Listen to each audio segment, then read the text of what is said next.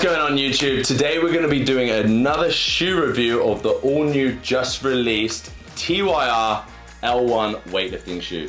Now this shoe has been developed with Squat University to be the newest and latest wide toe box weightlifting shoe. First things first, I just want to talk about the appearance of these shoes. I haven't actually tried them on yet, so you guys are going to be getting a full review of these today, exactly what I think of them. I also have not paid for these shoes, okay? I'm gonna put the pricing of these shoes in here, in this box, so you get an idea of what they cost. They have been sent to me by TYR, but I did tell them that they were gonna be getting an honest review so that you guys know whether these are worth it or not. So first impressions of the shoe. I like the fact that it's completely bright white. It looks really fresh and it's got a nice gum bottom on the bottom of the shoe. One thing that I would say from my own experience with white weightlifting shoes, they never stay this white for very long. Obviously, if you're in the gym, it's dirty, they're gonna get scuffed up. So you gotta be prepared for that if you're gonna opt for the white color, but I do believe they come in 3 different colorways at the moment. The key selling point for this shoe is the fact that it has got a wide toe box. But one of the things I wanna show you with this shoe in particular is how it compares to my personal favorite weightlifting shoe, which is the ROM 2. So I'm just gonna bring over here my ROM 2. These are the shoes I normally lift with here, which is everyone's favorite. Okay, we're gonna place them side by side so you get an idea of what the shoe looks like next to the ROM 2. Now, I don't know if they intended this shoe to be wider than the ROM 2. It is very marginally wider on the appearance side of things, but actually from base of the shoe, there's not a huge amount of difference between them, as you can see here. However, looking down on top of the shoe, it definitely looks wider looking down on top of it. You can see that there's a lot more room on the outside edges of the foot compared to the ROM 2. Now, from my personal opinion, I have a very wide foot, I'd say, and it's extremely flat. I have no arch at all. I don't mind the ROM 2 and how tight it feels in the toe box, so it's gonna be interesting to see if it feels a little bit too much space in the TYR compared to the ROM 2 when we actually give these a test later on. One thing that I really like about what TYR have done with this shoe is the fact that they've put 2 straps on it. Double straps on the weightlifting shoe is extremely important. It definitely feels for me that it helps keep my foot planted in the shoe much better with 2 straps than it does with 1. Have a look at how the heel height differs between the ROM 2. So as you can see with them side by side, there's next to no difference here in the heel height of these 2 shoes. Very similar. I presume they've probably styled a lot of the heel height and the attributes of the new TYR off the ROM 2 because it is so popular and a lot of people like it. So as far as I'm concerned on heel height, they look about the same. And then in terms of width at the back of the shoe, I'd say if anything, the TYR is a lot wider at the back, which is definitely gonna be really beneficial for stability in the catch position of the lift. So that's one thing I've noticed right away without even trying this shoe on.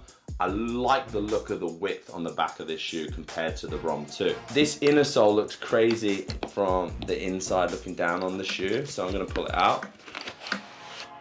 I've never seen anything like this before when it comes to an inner sole for a weightlifting shoe. It's got kind of 2 steps in it. I'm not sure what that's gonna be like when you actually try the shoe on, whether it's gonna be comfortable or not, but you can see how it's got like this hugging inner sole to support the arch.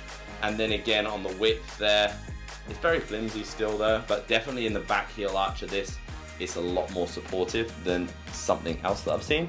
But I do again want to compare this to the ROM 2's inner sole, which is a lot more heavy duty. Noticeably weight wise, this is a lot heavier than this one is. I'm also going to put these on top of each other because again, these shoes are marketed and sold as a wide toe box shoe. Okay, so I've just put the inner soles inside each other there, and you can see that width wise, it's bang on to the ROM 2.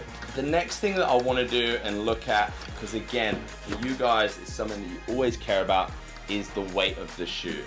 Now, holding them side by side, I would say there's very minimal difference in the weight of these 2. They both feel extremely solid, so I wouldn't say it's by any means a heavy weightlifting shoe. I'd say it's about pretty average. And then the final thing that I want to kind of talk about now here is the tongue, because again, a lot of people like a thick tongue on their weightlifting shoes. This is Very low profile, very similar to what my ROM 2s is as well. If anything, I think the shape of this is a little bit better than the ROM 2, because you can see how the ROM 2 has a tool tongue. That's not ideal when you're moving forward in the bottom position of the snatch, or in the clean, your kind of shin will hit this bit. On this one, it's kind of cut a lot more sensibly than on the ROM 2, so I'd say that's a good bonus. All in all, there's good flexibility in the toe box. You can see there's loads of movement here. I'm gonna show you this in comparison again to ROM 2.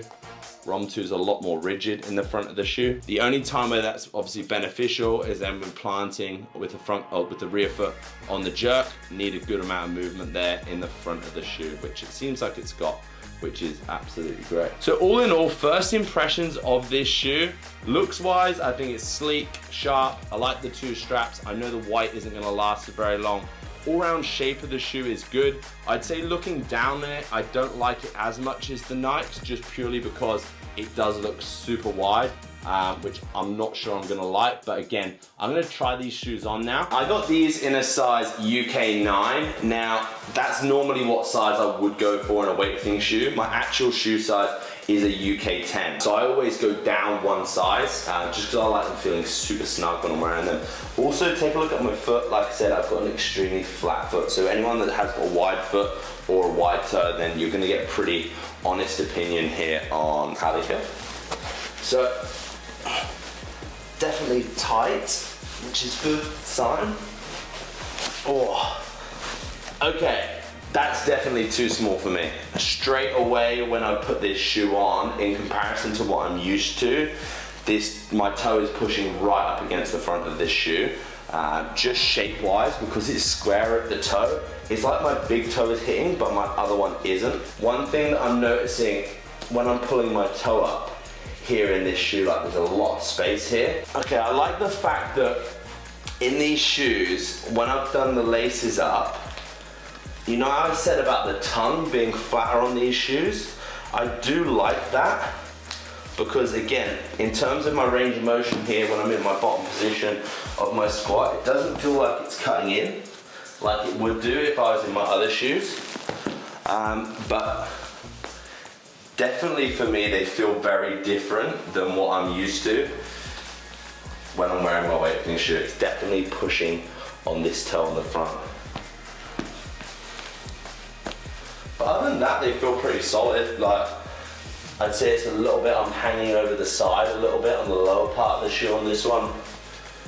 The left one seems okay, maybe my right foot's bigger than my left slightly, but I don't normally feel that when I'm lifting. It may be something that when I start lifting, they'll break in. Some shoes do need breaking in more than others, so wait till we get to the gym and give these a go. But initial impression is they do feel wider, like there's more space in the toe box than there is on the Nike one. So just come down to the gym and I'm gonna be doing split jerks today in my training session. I think this will be a really good exercise to kind of test these shoes out, because that will really give me a good feel of what the toe box feels like in these shoes when I'm doing the split jerks. I wanna be fair to these shoes because they are definitely a size too small for me, if not half a size too small for me, so I don't wanna bully them too much, but I will still try and give you guys the best insight as possible as to what they feel like to lift in.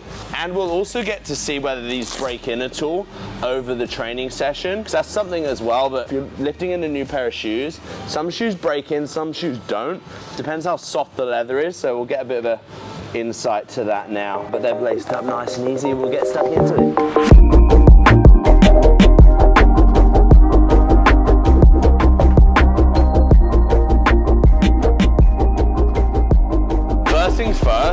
The shoe actually feels really good when I'm landing. I don't know what rubber they've put on the bottom of these, but it feels super sticky when I'm landing in the jerk, which is a good sign. They actually feel a lot better than I thought they were gonna feel to lift in so far, which is good.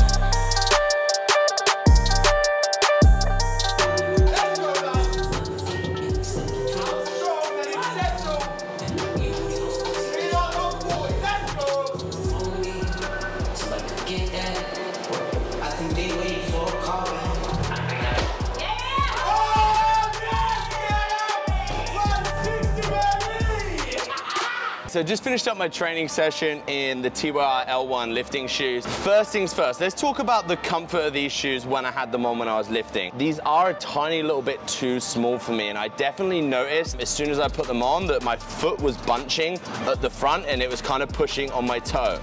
Now, I don't know if that's because it is half a size or a size too small for me, or whether it's because the front of this shoe is extremely square. I noticed that it was super tight on my big toe, but then I had loads of room round on my little toes. I did still manage to run up to 180 kilo split jerk with these shoes on, so they're still performing pretty well. I'd say they felt a little bit thinner than my Nike Remelio 2. Like, I definitely felt like I could feel the floor when I was planting with my front foot on the jerk a little bit more than that. I also did feel as though my foot was spilling out a little bit over the right-hand side of this shoe when I was planting with my lead foot on the jerk. Having said that, in terms of how they felt around the heel, they felt really solid. And when I was moving into my split jerk position, the amount of movement in the front of the shoe felt really good. I also want to say that whatever the rubber is that they've used on the bottom of these shoes, it felt super nice and sticky when I was planting with my shoe. And for that reason, this shoe, I did really like it when I was doing the split jerk. However, getting to the nitty-gritty of this, would I swap from my Nike Remelio 2 to the TYR lifting shoe? The short answer is no. It didn't feel as comfortable for me as the Nike Remelio 2. It didn't feel as solid as my Nike Remelio 2 do. TYR, they've done a great cracking attempt at this for their first lifting shoe. I do still think it needs work before it's going to be a shoe that people are going to choose over a Nike Remelio 2, if you can find them. However, does it make a good alternative? Potentially, yeah. TYR, you've got to remember this, guys, have paid a lot of athletes a lot of money to be wearing this shoe, which is why you're seeing a lot more of the top lifters using this shoe. TYR, if you pay me $50,000 US, I will also wear this shoe. However, it's not going to be the one that I'm going to pick over my Nike Remelio 2 right now. So guys, I hope you enjoyed this review of the TYR L-1 weightlifting shoe. As I said to you, I was going to be open and honest about this lifting shoe, and I hope this review is going to help you make a good decision whether it's going to be the shoe for you or not. Remember, if you like this video, please hit the like, share, and subscribe, and let me know what other shoes you want me to do a review of. Be more than happy to do so. Ah!